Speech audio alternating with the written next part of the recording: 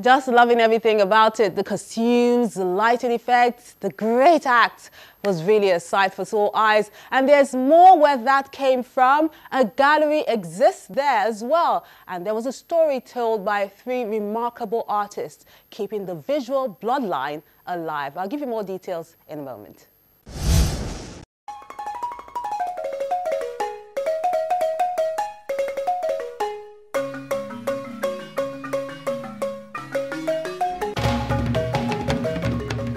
A Nigerian artist who worked at the Daily Times. He was a cartoonist at the Daily newspaper from 1971 to 2000, and his favorite artistic medium was using realism to comment on cultural, political and social issues in Nigeria. A painter that had his first exhibition in 1977 at the Gong Gallery, Lagos Island. He had a solo exhibition at Terra Culture in 2011.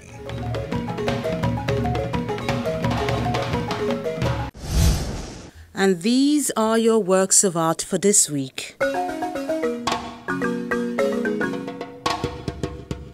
We begin with this one done by Diola Haruna.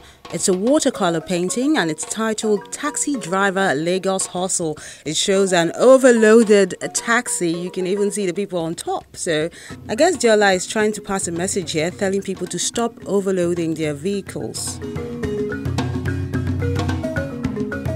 Then this one, done by Kingsley Ayogu, is titled Valley. It's a painting on oil on canvas showing the dangers of drug abuse. To this photography, called Calvary, is done by Victor Oledibe. Then Conjugal Bliss is just talking about the beauty of marriage. It's a pencil drawing done by Stephen Pius. God's Will Chima has this one, a mixed media painting. It's called Same Face, Different Faith, just trying to encourage people to tolerate each other's religious beliefs.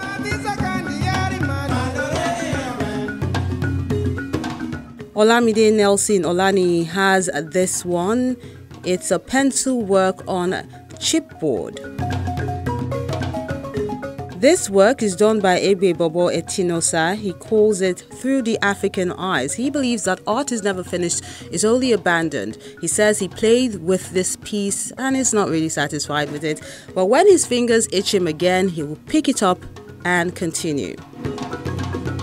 Olariwaju Akorede has this one. It's done with pen and he captured the popular Hollywood actor Morgan Freeman. I guess he's a fan, probably.